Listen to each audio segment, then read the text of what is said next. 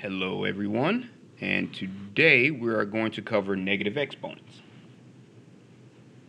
Okay, so starting with our negative exponents, let's say we have some real number, we'll call it a. So if we know that a is a real number,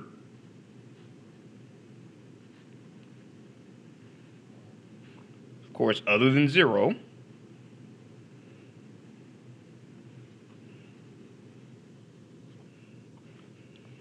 and let's say if we have another number, we'll call that n, is an integer.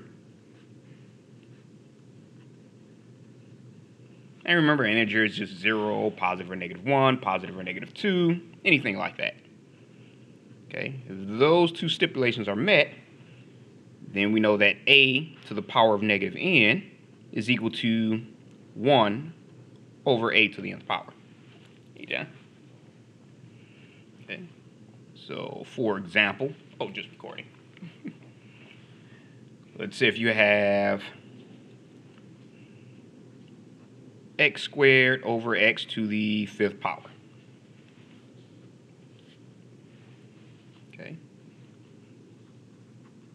We know from our previous exponents that using x to the power of m over x to the power of n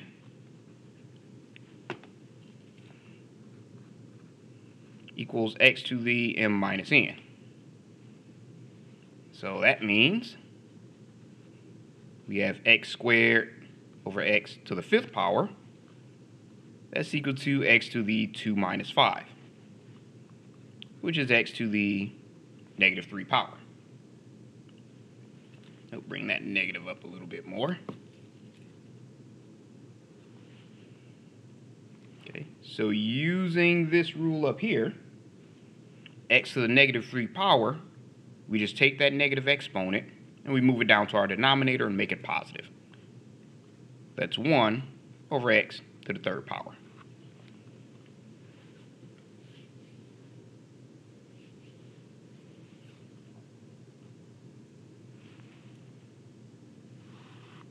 Okay, so let's say if we wanted to simplify for problem A, 3 to the negative 2 power. For problem B, say 2 times x to the negative 5 power. For problem C, say we mix it up and make it 2 to the negative 1 power plus 4 to the negative 1 power. Okay, and for problem D, just to make sure you know what this looks like, negative 2 to the negative 4 power.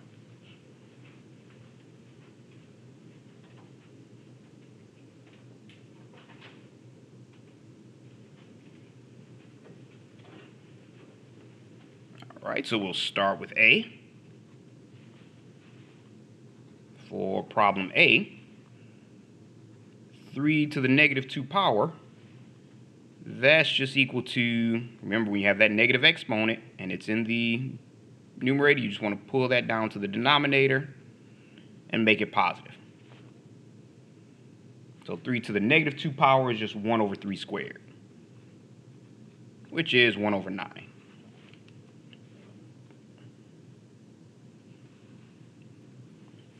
Okay, now for problem B,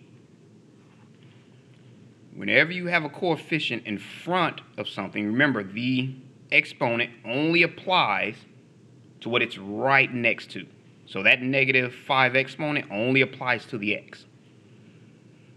So if you have 2 times x to the negative 5 power, that's going to equal 2 times 1 over x to the 5th power.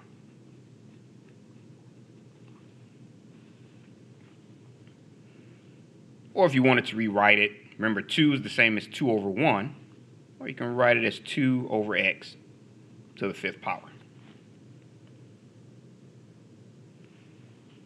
Okay, now problem C, you have 2 to the negative 1 power plus 4 to the negative 1 power. And go ahead and separate those a little. Okay, so 2 to the negative 1 power. Remember, you take that exponent, if it's negative, and you just move that down to the denominator. So that's 1 over 2 to the first power, or just 2. You don't need to put the first power there if you don't want to. Plus 4 to the negative 1 power is just 1 over 4 to the first power.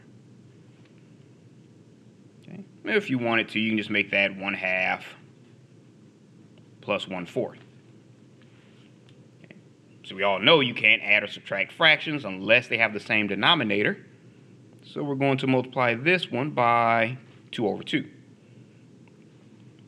Okay, so you have 2 times 1, which is 2, over 2 times 2, which is 4, plus 1 over 4. Okay, we have our same denominators, so we just add across, which gives us 2 plus 1 over 4, which is 3 over 4.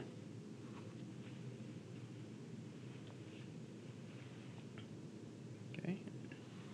Now for problem D,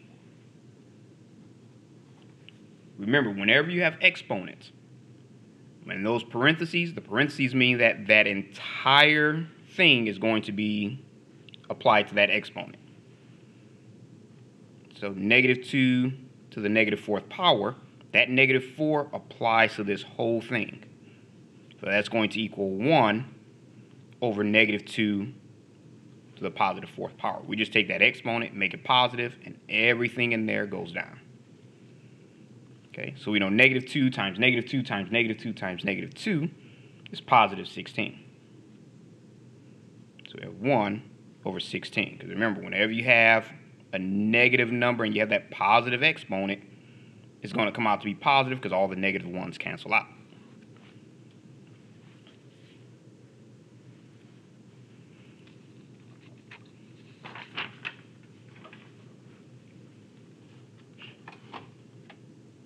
Okay, now we can kind of tweak that general rule a little bit.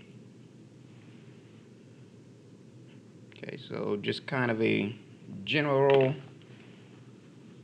let's say in general.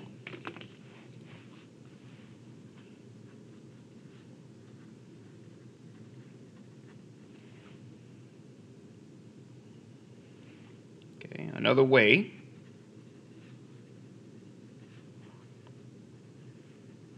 to write any a to the negative n power is to just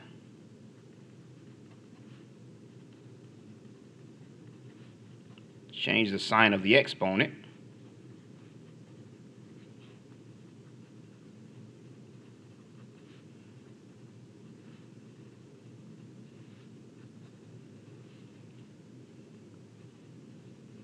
And move the base, which in this case is a, to the denominator. Okay, and then you just solve it from there. Okay, now another twist on that one. Again, if we're assuming a is a real number,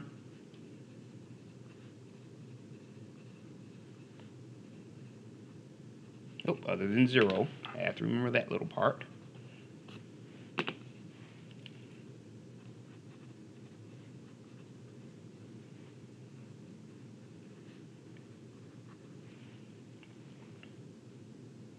And we'll say and is an integer.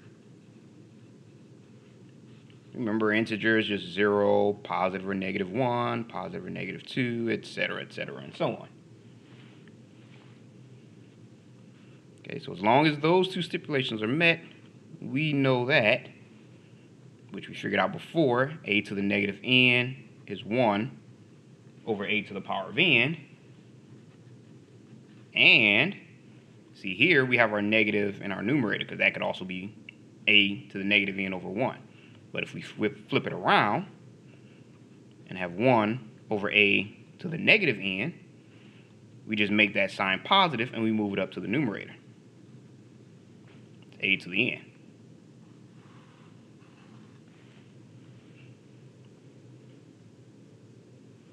Okay, so let's simplify a few problems.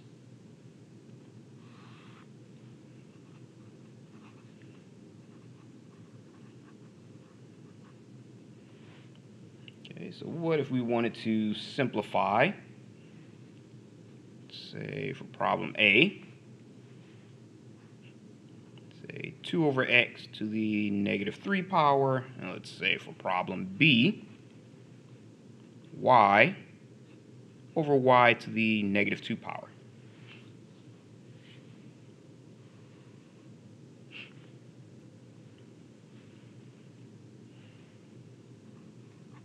Okay, so for problem A, you want to remember the old rule for exponents that we went over last time.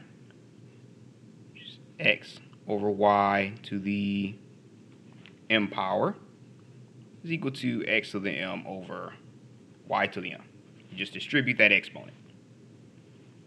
Okay, so that means 2 over x to the negative 3 power is just going to equal 2 to the negative 3 power over x to the negative 3 power. Kind of separate that a little. Okay. Now remember, when you have a negative exponent in your denominator, you move